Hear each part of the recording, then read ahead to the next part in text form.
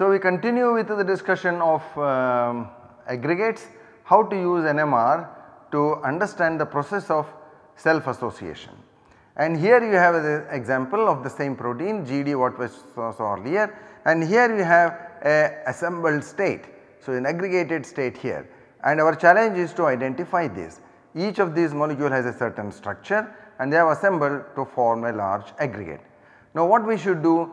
Well, one can do, you can dissociate these into the individual monomers, break the associated state into individual monomeric states, okay. And when you make it monomer, of course you will see a beautiful NMR spectrum, because each one of them is a smaller molecule now, okay. So and that will give you all the peaks, all the expected peaks you will get here in this protein. Now you assign all of these using the standard methods which we have discussed earlier, you assign the individual peaks. Now what you do is you start reconstituting this. So slowly change the conditions, and then monitor the HSQC spectrum as you are going through the process of association. See, therefore a few of those are indicated here. From here you go to this, then you go to this, and finally when you reach here you come back to this situation where you have only small number of peaks, okay. Therefore in this entire process you can monitor the changes in the chemical shifts or the line weights of the individual peaks to tell you which peaks are associating, which residues are associating in the sequential manner. So that is the strategy. So that is how we can identify. Of course when you induce this, initially this is all unfolded now, when you dissociate it they become unfolded, but when you start the reconstitution process they will also start folding. When there is, it will start folding, of course there will be small chemical shift changes as well, okay. So therefore you monitor the changes in the line weights and the chemical shifts to understand about the process of the self association. Now here is an illustration of that. So you have the GED is dissociated using DMSO, the dimethyl sulfoxide. In presence of dimethyl sulfoxide the assembly is completely dissociated, okay. You will see all the peaks here and beautifully you can analyze all of these ones there, okay. Now you start decreasing the DMSO concentration, means these are all separate samples, you will have to prepare separate samples, okay.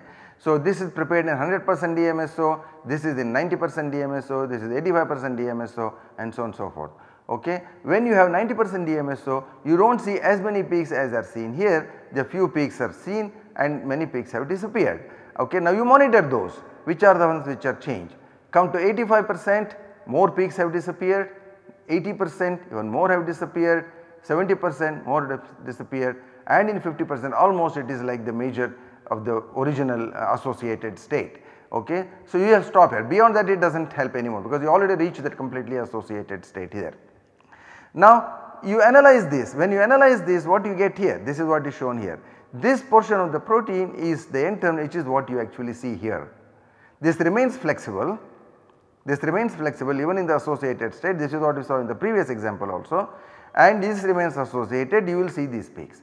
And these ones which are color coded here, these ones are happening in this, disappearing in a sequential manner, okay. Stepwise they actually disappear as you are decreasing the DMSO concentration, okay. This is, and what are the changes that are happening in the protein with regard to the structure and with regard to the relaxation properties, that is shown here. So you see here, this is the secondary structural propensities measured using the delta C alpha. So with the delta C alpha, this is the secondary shift what we are measuring here, and here you see that only a few residues, they are mostly they are down here, and here it is everything in the same direction. A few of those are quite above, and these are the ones where the helical propensities are there. This is indicating helical propensities. A few stretches have a helical propensity there. Now you decrease, helical propensity increases, so this area also gets a helical propensity, this gets a helical propensity, okay. These peaks have disappeared. You see this helix which was present, these peaks have disappeared here, which means they have gone into the assembly, onto the associated state. Now this one is little bit of that is remaining, so many peaks which are present here, they have vanished here because these have gone into the associated state. You cannot monitor those peaks because these peaks are vanished.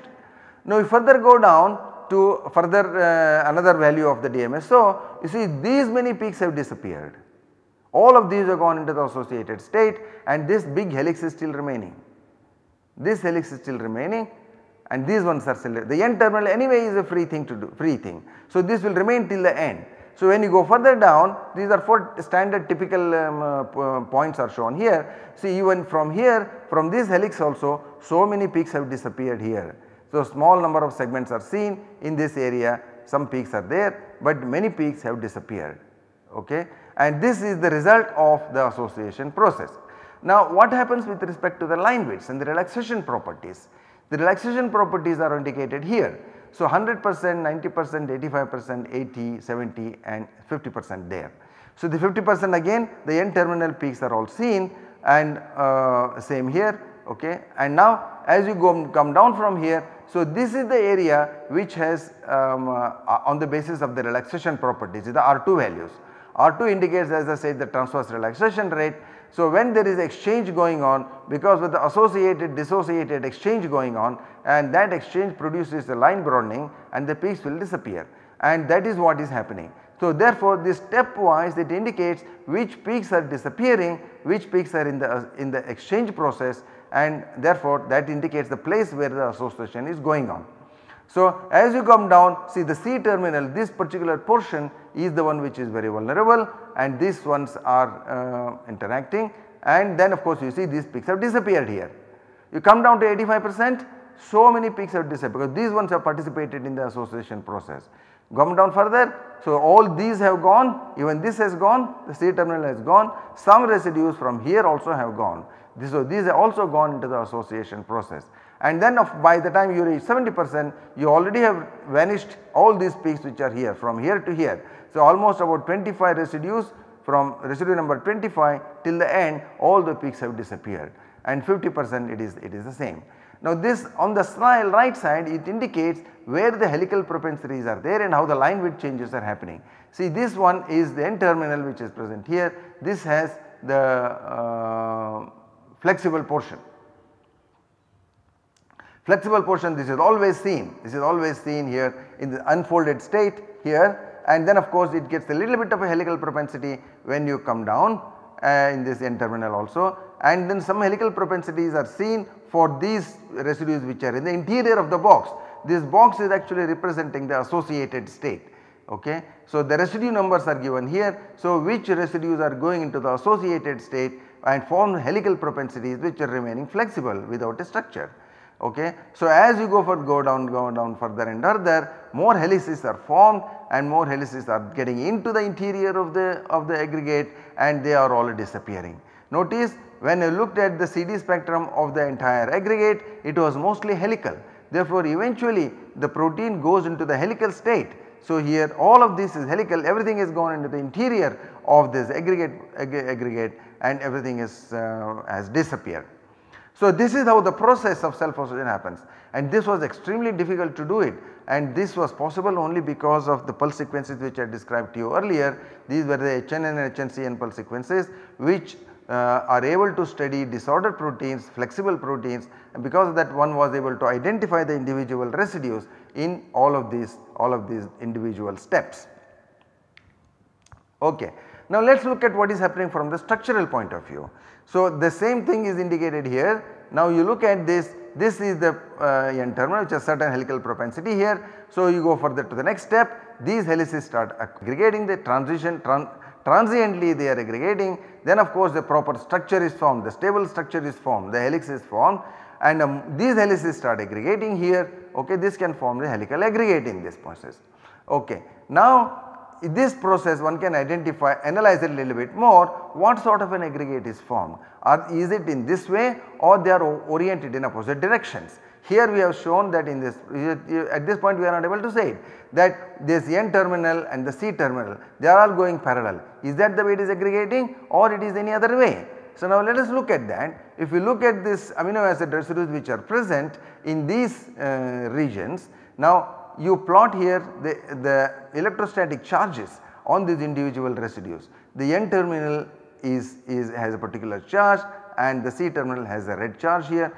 These are positive negative charges as we can see, and if you lay this like this, is a complementarity comes in here. It is because of this association is happening. The electrostatic interactions here, positive negative charges are coming close, and that is what is causing the aggregation. Okay? See this aggregation, which means these two chains are not going in the same direction, but they are going in the opposite direction, and that is what is shown here. See the aspartate is a negatively charged residues, glutamate is a negatively charged residues. What is present here? N terminal, this is the lysine, which is a positively charged residues. The positively charged residues is coming close to the negatively charged residues, and all of this therefore this is the complementarity of the charges which are there. Same thing is happening here. Okay, the N terminal lysine 68, you put them in opposite orientations, this portion is this and this portion is this, put them in opposite orientations, this leads to the mechanism of the association process, and that is what is shown here. So you draw adjacent chains in opposite directions, N terminal to the C terminal, N terminal to the C terminal, and N terminal to the C terminal, things like that. Notice the extension present at the C terminal is quite small compared to the extension present at the N terminal. So therefore you see this here, and then you further go down and then see further helix is formed. This is one particular helix. Now you form another helix as you go next step. So once again you see these helices, once again you will have to put them in opposite directions, N terminal to the C terminal, the entire C terminal is covered here. Entire C terminal has formed a helical structure. This is a stepwise process as I shown you earlier, and this also is a helix structure, and a large N terminal segment is flexible. Okay. So you draw that here. So the N terminal small helix, a long helix, the C terminal once again from here put in the opposite direction, N terminal short helix and the long helix, and these are complementary to each other, and therefore they will form an associated state. Now we draw that picture in this manner to show the association which is happening. You lay them one over the other. See, there is nothing almost at the C terminal. C terminal is completely in the helical form. The N terminal is hanging. So when you do this, you get a cylinder, you lay them one above the other, you get a sort of a cylinder, which means it is like a rope.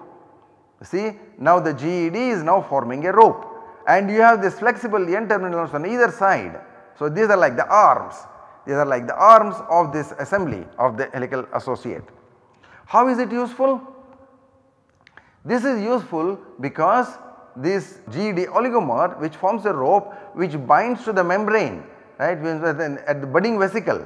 Budding vesicle, at the neck of this is all lipid membranes. Therefore, and the lipid membranes, they have the negative charges, and we have here residues which have positive charges, and they will bind to the phosphate groups of the negative charges of the lipid membranes. Therefore, this will associate as a form of a neck and wrap around the neck of the vesicle. So that is how this entire rope is able to bind at the neck in the tight manner. Now from this, of course, we can incorporate this taking the entire dynamin, and then you will have the organization of different domains in the dynamin assembly, and the red ones are the GEDs, and this is the assembly, and all other domains you can put them aside, and then you can form a rope with this kind of a thing, various domains which are putting, and this comes from the certain other biochemical evidences as well. Which domains are interacting, this comes also from certain other biochemical evidences. Put that together here and say you generate a model of the organization of dynamin in this form of a rope, and that is what is shown here. So this is the neck of the invaginating vesicle, this is the membrane, this is the membrane surface here, okay, and you draw this like this.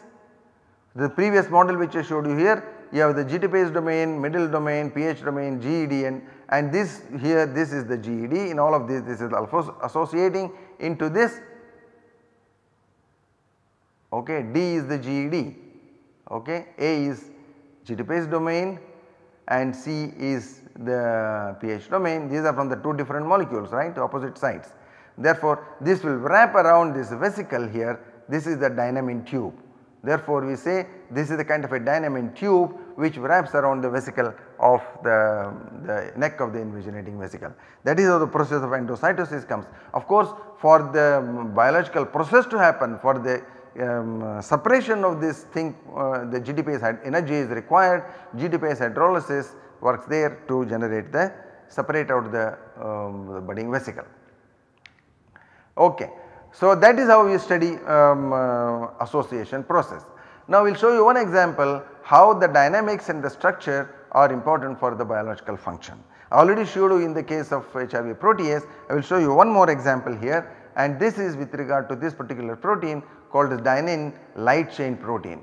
So this is a trafficking protein. It carries cargo from one side of the one part of the cell to the other side of the cell. It walks on the microtubule here. This is the cargo molecule, and this is the small dynein light chain. The particular portion of this protein here is actually binding to the cargo and carries it along on the microtubule. And the structure of this one is shown a little bit in more detail here. So there is this small molecule here DLC8. This is approximately about 80-90 residues here. Okay. The structure of this protein is shown here. This is this fellow which actually binds to the cargo in the dimer form. This actually remains as a dimer at pH 7, as pH 3 it is monomer. Of course pH 3 it is not functional, because at biological pH it is a dimer, and it is the dimer which is responsible for binding to the cargo here, and that is how it carries it forward, and the monomer is not able to bind. What does that mean? If we change the pH, of course you cause a transition in the structure of the molecule, and it can affect your efficacy of binding the cargo, and this is biologically important. I will show you this, illustrate this to you how NMR was helpful in understanding this. This was actually studied using a particular cargo here with a small peptide here. Somebody had this peptide here as a cargo, and you have a dimer here. So this is the dimer. What does the protein consist of? It consists of helices here. There is a helix, and then of course you have a beta structure there. Okay, so largely it is helical protein, and you have the loops and the beta sheets going on. So at this point there are the beta structures, and this is the dimer interface. This is the beta 3 beta 4 loop. At the dimer interface the cargo is bound. So it is held together, the cargo is held together at the dimer interface by this kind of interactions there. Okay. Therefore any perturbation that happens at the dimer interface will affect the binding efficacy. Any perturbation that happens in the dynamics of the dimer, it will also affect the binding efficacy. Okay. So let us see what happens. Now we look at the dynamics of this protein. This can be studied by relaxation data, by the T1, T2, NOE and all of those ones, which will be covered also separately in Professor Ashutosh's lectures. And so here you see the red ones are the areas where there is a dynamism. Okay. This is at one particular pH, this is at another pH. This is at pH 7, this is at pH 6. So at slightly lower pH 6 or 6.5. So there is a change in the dynamics in the protein as we change the pH of the solution. Okay, and this has important implications. This is what we will see. So pH 7, this is the DLC8 dimer, and this is a very beautiful spectrum. As you can see, all the peaks are very well resolved. Okay, and you want to focus your attention on this particular, all these few peaks. I am showing only you the few peaks, but things can happen at every other place as well. Just to illustrate, now this is a particular 4 peaks. You look at it, this is G, and this is serine, and this is aspartate, and this is isoleucine. So this at pH 7, this is a very well resolved spectrum. Now if you add the peptide, which is the cargo, add the peptide to the cargo, what happens? There is a kind of a peak movement. Because the peptide is binding, when the peptide is binding, of course there is a structural change, the chemical shift changes are happening. So it is coming, this peak has moved here, this peak has moved here, okay, and similarly this peak has moved here, this peak has moved here. I am only showing you the 4 peaks, there are changes in other places as well, but just to illustrate these peaks, 4 peaks are picked out. Now you do the same experiment at pH 6, you change the pH of the solution, you bring down to the pH. Okay, at pH 6 what happens? See, some of these intensities come back here. Okay, some intensity has come back here, and some intensity has come back here too. What is the meaning? It means that the binding efficacy of the peptide has reduced. So certain amount of free protein is produced. Earlier everything was bound, the peptide was bound, and once you change the pH, the binding efficacy has reduced, therefore this peak has come back here. Okay. So this has an important implication for the biological function as to how this protein can carry the cargo. So, this is the pH switch for cargo trafficking. If we change the pH slightly, then the binding efficacies will change. So, why is it important? Because cargo trafficking meaning what? So, the protein has to bind the cargo at some place and release it another place. Okay. What could be the mechanism for that? And we are saying here that if it has to be released, a small change in the pH can do this. But how can the pH change happen? pH change can happen due to some signaling. The signals can come from outside to the system, as a result of which there can be change in the dynamics, and this is the areas where there is dynamics changes. This happens because with the change in the dynamics. When there is a change in the dynamics, of course the binding efficacy will change. Why does the binding efficacy change when you change the pH? Because the protein becomes more dynamic. So, when it is so, then it is not able to bind it in the same way as it was doing when it was at pH 7. Okay. So, therefore, here the dynamics and the structure are important for bringing out a biological function. Therefore, we say this is the pH switch for cargo trafficking. There can be other signals also, various other signals are also possible, that okay, some other interactor will come and then release and things like that. But even without that, even this small change with respect to the pH, there can be acidity and things like that, various sort of things can happen, and that can cause a change in the condition from one part of the cell to other part of the cell, and then you will have the trafficking possible. Okay. So, I think I have come to a close here. So, with all of this, so we complete this particular portion of applications of NMR to different aspects of biological function. We described the various aspects of structure determination, we described the protein folding pathways, and we described the methods earlier, and from the protein folding pathways we looked at the association with the large assemblies, and the large assemblies how to investigate using different techniques, and the different techniques are of course to be used carefully at a particular magnetic fields not to lose the intensities, and then the association process can be investigated by using the special pulse sequences which we described. These were the 3-dimensional HNN, HNCN based experiments. There are quite variations of those which are quite useful in addressing different kinds of protein systems. Okay. And then we also looked at how one can use this to study the folding pathways. We took 2 examples, one we took out the SUMO protein, then we looked at the HIV protease and demonstrated that cooperativity is an important phenomena and which can be understood using NMR. How cooperativity happens, this is the process which happens in the protein folding process, and this can be analyzed and understood which portions are cooperating in bringing about the final native state. And then we looked at how biological structure, protein structure and dynamics is responsible for the biological function. I think with that we will stop and we sort of end the course here.